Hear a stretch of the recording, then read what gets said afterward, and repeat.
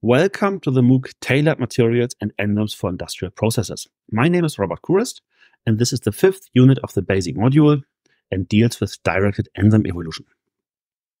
So the previous unit, I explained that the catalytic properties of enzymes are stored in the primary sequences. And we want to improve, and we use rational protein design or directed evolution in order to improve these properties for applications.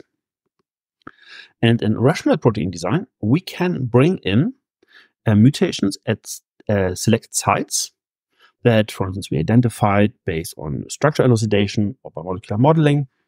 And then we predict that the effect of a certain amino acid exchange, we incorporate this mutation, alter the structure, and then alter the function. The problem is that it is exceedingly difficult to make an accurate prediction of a change of an amino acid sequence, but in some cases, and I explained one in the last unit, this works reasonably well. So the case was the one of the aryl malonyl decarboxylase, which produces optical pure alpha substituted carboxylic acids. And in this case, so the enzyme decarboxylates malonates, it cleaves carbon dioxide, and in the wild type produces the R enantiomer by protonation from one side.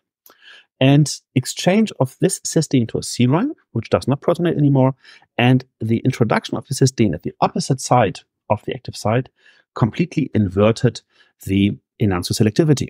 This is a classical case of rational design, because a rational prediction was introduced, was investigated in an experiment, and could be confirmed. Unfortunately, the activity of the resulting mutant was here G74C C188S was by 18,000-fold reduced.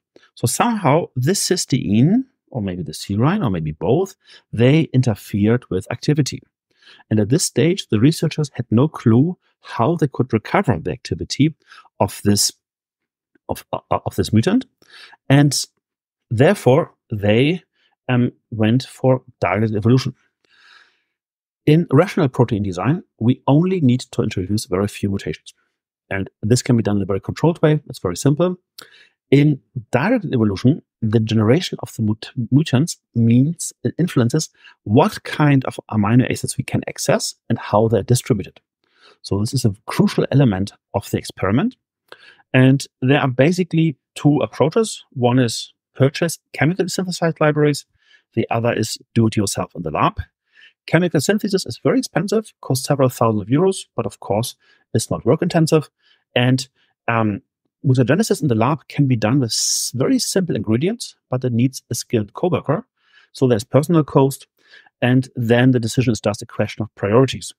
However, also chemically synthesized libraries and PCR generated libraries are a bit different. So it's not exactly the same. So it's a mixture of priorities and also what kind of libraries you want to have. In mutagenesis, we have PCR-based methods and we have other methods. And for the sake of simplicity, I will focus here on polymerase chain reaction-based mutagenesis because this is now the most frequently used method. There are others. There are chemical reagents that induce mutations, and we don't like to work with them because they're cancerogenic. Or there's UV mutagenesis, could be also used. And there are mutator strains that are deficient of repair systems. So that each cell doubling, they would cause a certain number of mutations. Also a bit difficult to control. So I would think, I think polymerase chain reaction is the most frequently used method right now to generate libraries for directed evolution. Error-prone PCR was one of the very first methods used for mutagenesis for directed evolution. It is quite a simple method and can be done in every lab that has the ingredients and machines for a regular PCR. So in the regular PCR, a double-stranded DNA is our template. Then there are specific primers that bind, and the polymerase amplifies the two strands. And then the product of the PCR serves as template for the next cycle. So the product of the first cycle is also the template of the next. So in every step, in every cycle, the concentration of the DNA doubles. And because of this is called a chain reaction. So the polymerase has a very high accuracy. So it has an error rate of 1 in 100,000 or 1 in a million. And then polymerases have usually a second unit attached to them, which slide along the DNA and check the double strand for errors. And this also has an error rate of 1 in 1,000. So this gives us totally an error rate in the billions. With this high accuracy, it would be difficult to insert mutations. However, there are ways to increase the error rate of a polymerase. And this is done in so-called error-prone PCR. And these are quite easy, quite simple ways. So we can use a polymerase that does not have the proofreading capacity. So this already increases the error rate a lot. And we can add manganese instead of magnesium. So both are bivalent ions. And magnesium is in the active site of the polymerase to coordinate the nucleotides. And if there is manganese, somehow the enzyme has a higher error rate. We can also spike a nucleotide concentration. This means if we have more, for instance, of DCTP, then the likelihood that DCTP comes into the active site of the enzyme is higher, leading also to a higher error rate. And if we combine all this, this can increase the error rate to 1 to 2%. So in this case, we would still have our template, primers bind, and then the amplification causes errors, which I have here denoted with these red crosses. And these errors would, of course, be then again in the next cycle as a template. And the polymerase then, if it amplifies, conserves these mistakes, but also introduces new errors in every cycle. So with the number of cycles and the conditions of this, we can also adjust the mutation frequency.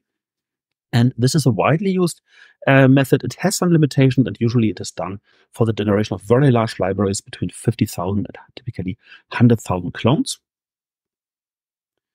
Sometimes we have already a concrete idea for an amino acid position, and we want to insert all 20 amino acids into one position.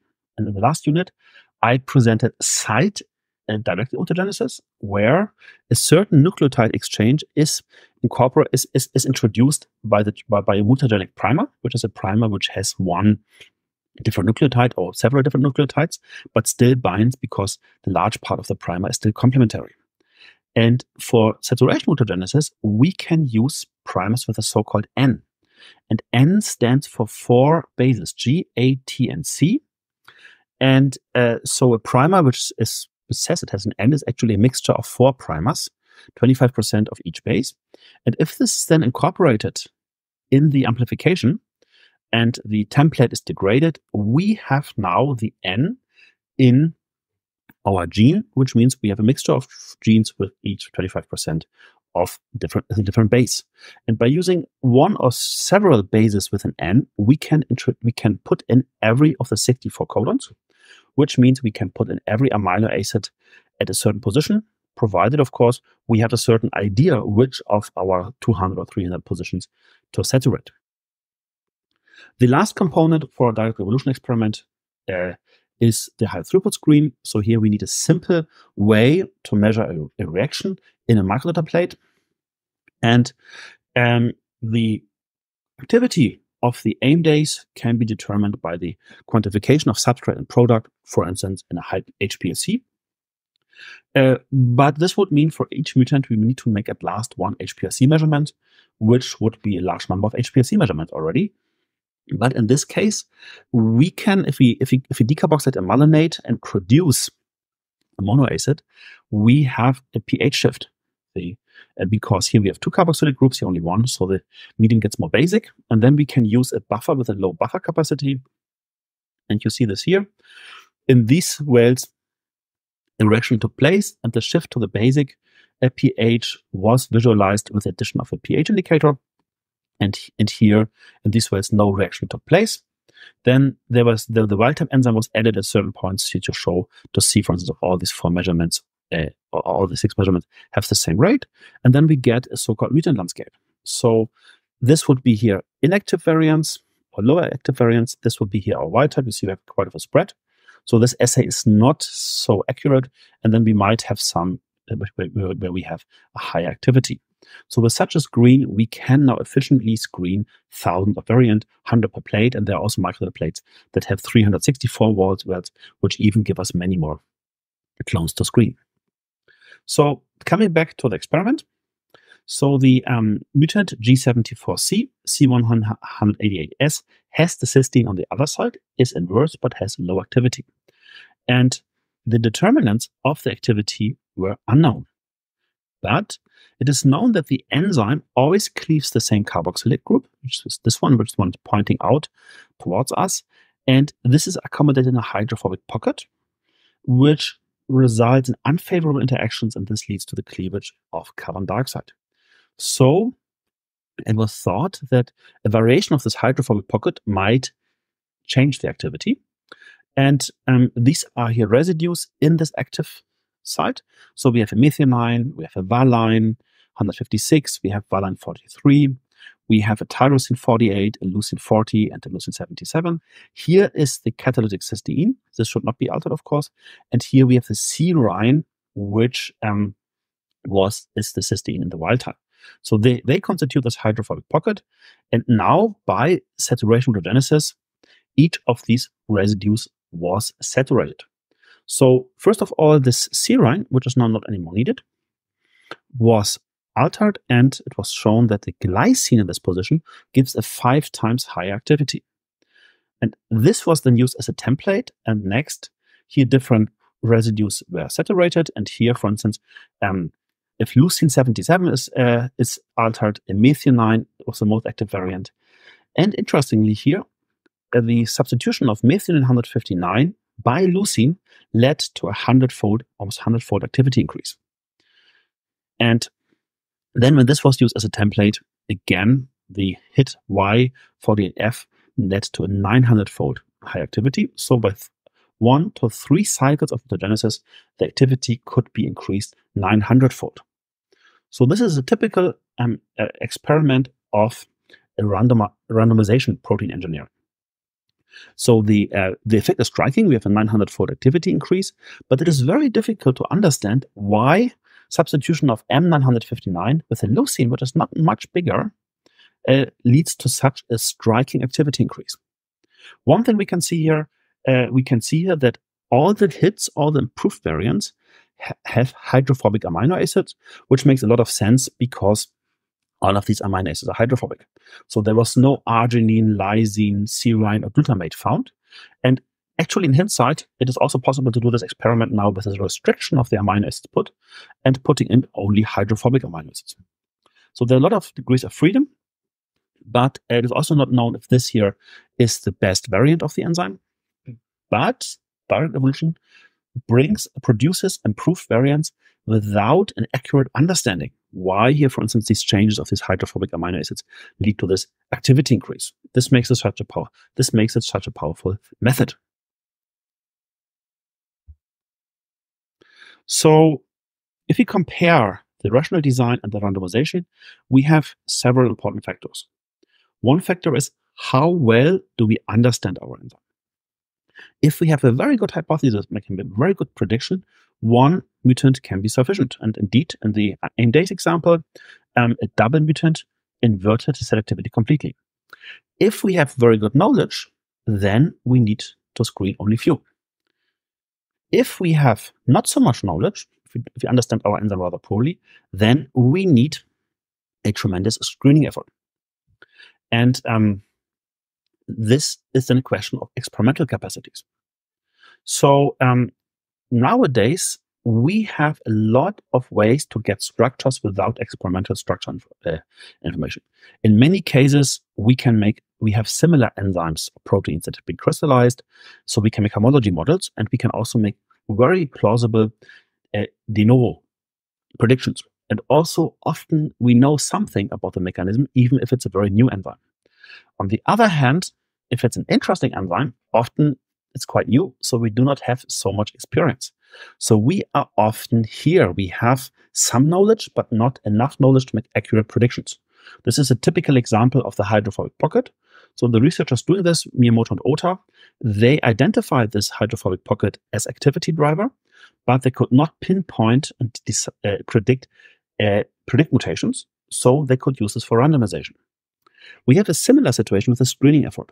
It is quite easy to screen a few thousand variants. We can do this with an HPLC, with a pH screen. So this is quite simple. To screen millions or even billions, this would mean we need a selection assay or a fluorescence assay, and they are available for only few enzymes. So therefore, the quite usual situation is that we have some idea. For instance, we can predict the active site residues, and we have a medium throughput screen. And this means we can screen 100 to 200 variants, or maybe 5,000 variants. And this is now a way how enzyme engineering is done often nowadays. So with this, I introduced you to a few basic concepts of molecular biotechnology, biocatalysis. So the way to produce enzymes and to optimize them by rational protein design and targeted enzyme evolution. And the following units will then discuss how enzymes can be improved for the use in multi-cascade reactions by immobilization to carriers. And with this, I would like to thank you for your attention.